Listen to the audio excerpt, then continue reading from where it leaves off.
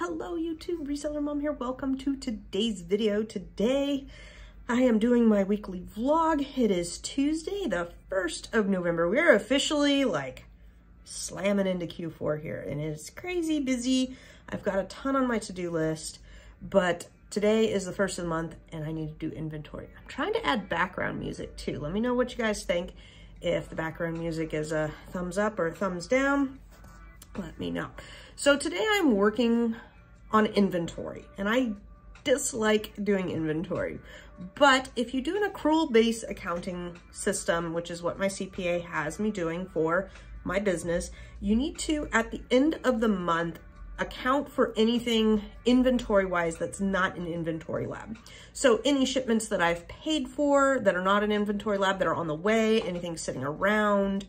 I have some items that I've recalled that I need to rework, or, you know, like the G10 issues, the toy compliance. I have stuff sitting around the office, and that all has to be captured until I either send it to Amazon or damage it out or sell it on eBay or whatever. It's got to be accounted somewhere. So in my Google Sheet for my accountant, every month I make a copy from the old month, and then I will go through and I will go through all my eBay items and I will delete out any eBay items that have sold, and then update kind of all the rest of the junk sitting around here and the stuff in process coming to me. And that's what we're going to talk about today. My easiest way to just kind of tips and tricks around all of that. So my easiest way to kind of see what I paid for that I haven't sent in is to go through my credit card or bank transactions and see like, oh yeah, that charge went through and I need to account from that. So on my inventory sheet, I have kind of all my inventory batches and things on the way. And then I have to go around the office and do all of the counting of the things. And that's where systems, I've really tried to beef up the systems, and I think I've almost got it. I'm never perfect, right? You strive for that perfection. I'm like, I'm almost there. I can feel it. I'm almost there. So on things that we count, we just take, like, let's say you have a stack of notebooks, okay? You have a stack of notebooks out there. They need to be processed. They need to go in. We will go around and count and then just put a Post-it on the top of it. This is really helpful because some of the items I have are like waiting for something else to come in, and we will often forget to count them, or did we count them, or write them down or whatnot. Sorry, my back itches right here. There we go. The other thing that I do is I will go and I will print out some of the Google Sheet and then go through and just mark up. Now, you know, I can cross lines off and okay, we had 20 of these and now we have 15, but I'm going to just work on my business a bit today and take it one step further. I have several items that we order every month. I mean, every month I order so many of this or order so many of this, and I always have to have something in stock. You know, they're little things that go in bundles, or, you know, one item that goes in several different things. And so I'm always having those. So what I'm going to do is on a separate page, I called it, what the heck did I call it? I called it something, inventory cheat sheet. So on my inventory cheat sheet, I am going to go through and list out kind of all those things that we count every month consistently. And we just need to update the numbers. And on that sheet, I have the location, which you can call it whatever you want. I have mine called inserts and replens. Top of the refrigerator is where I'm keeping my Easter stuff that I'm waiting for maybe January, February to send back in. Office, which means it's in this office area. I try to keep things in the office area that I don't want my staff to touch. Like I'm building a listing for it, or it's a recall for whatever reason, whatever. So I don't want them to touch it. I've had a couple of times where I've put something personal or something that was meant for something else and they packed it up and shipped it out. So need to watch that. And then warehouse is what is just out there. So it's kind of, I think, the 4 areas. And then oh, I do have one called bookshelf, and the other things are just my inventory lab batches and shipments that haven't arrived here yet. Okay, so then I have my description, which has been blurred out the old Sharpie way, an account, and then I have let's see here, quantity, purchase price, total, which is quantity times price.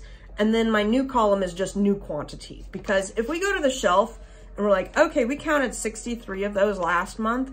Well, if we didn't use them this month, then there's still 63 there. So I want to make it easy and keep those old quantities on there and just either cross out and update or whatnot. Then that way I can hand this to my peeps and or do it myself like I am doing today.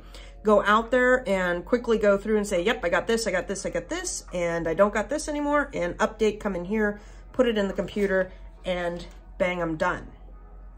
The other thing that this is gonna help me out with completely is a lot of these replen items, I will calculate the price when I'm doing whatever in Inventory Lab, and then I don't write that down, which is bad. So this sheet, I'm going to have a lot of those replenishable items, and I'll have the cost of goods right there. So when I am building my bundles and or piecing things together, I can have a reference sheet to go look. Because today I spent, oh my gosh, probably a half an hour logging into stores, looking at old shipping emails. You know how when they which is so irritating. They send you, you know, your order is shipped, but do they tell you how much it costs? No, you have to click in, you go sign in, and some of the stores I hadn't set up like a sign in, so then I had to, anyhow, it was computering this morning and it was frustrating. So, you know, it's gonna help me down the road. And that's kind of the difference between working,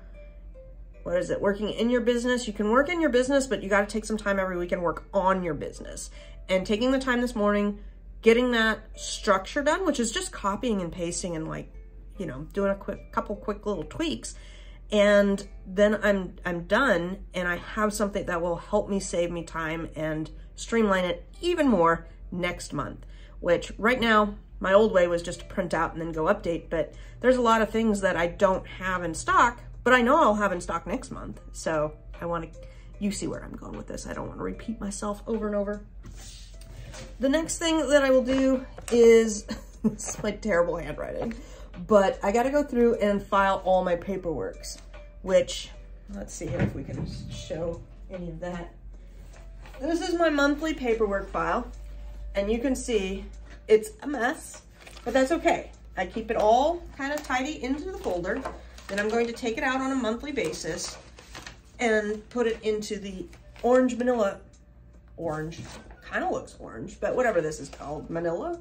Is this manila? It kind of looks more orangey to me, but whatever this is, folder. And for these, I think I went to the 10 by 13. It's either 9 by 12 or 10 by 13. Whatever that little bit extra size is, because if you get the smaller size, it's hard to cram it all in. Anyhow, so I go through and I sort out my paperwork, put it in here, and then it goes in a banker box out in the warehouse by month. And if I need to pull a receipt, I can go pull a receipt. This is my receipt management. Beautiful, isn't it? I stuff everything in an envelope, and I will write, what was last month? October. I will write October business 2022 on the outside and stuff that in there as well. And then I also have,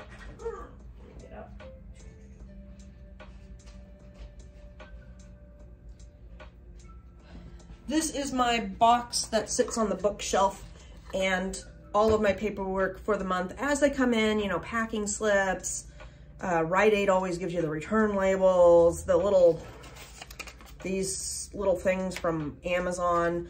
The packers know just to put any of that paperwork in here, and it's tidied up and it won't accidentally get in the trash can or get recycled, whatever the case may be. So other things that I can tell you is I dislike inventory, as you probably have guessed by now.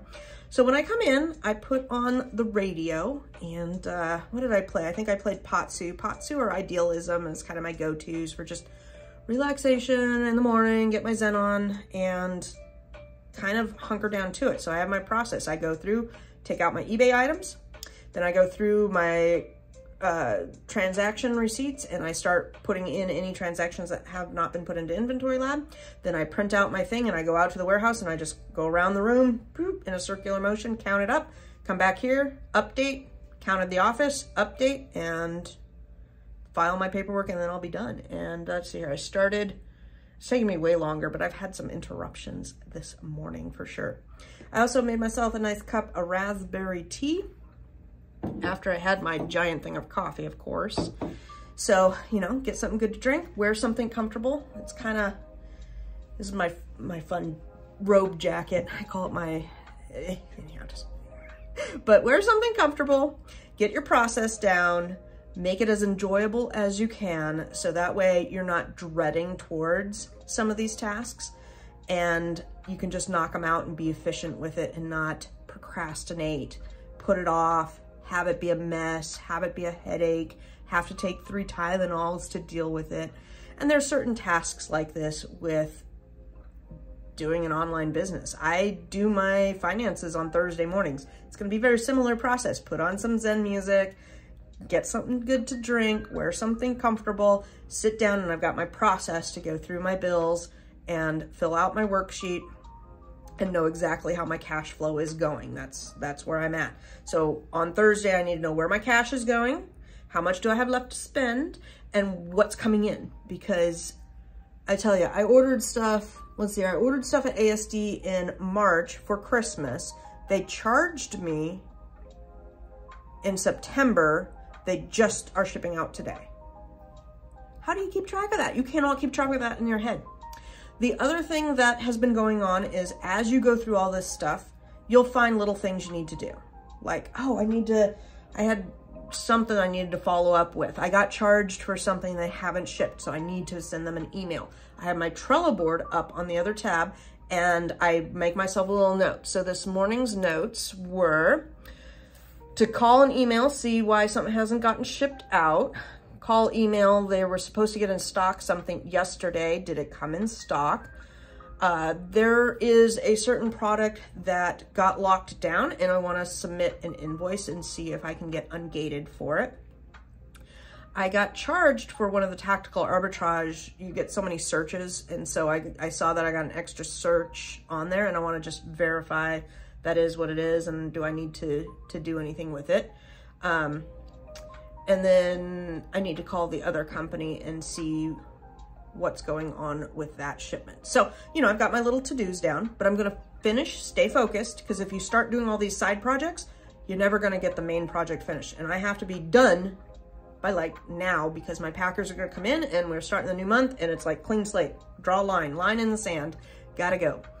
But yep, that's it. I'm gonna go through and file all this paperwork and make a copy of my, let's see here, on my Google Sheets. October is now done, so I go ahead and right click duplicate, and then I rename the new one is going to be 11.30.22 because it will be for the end of this month, and November only has 30 days, right? Yeah, only 30 days this month, but we do got Black Friday coming up, so that's like a couple days right there extra. Or at least it feels like it.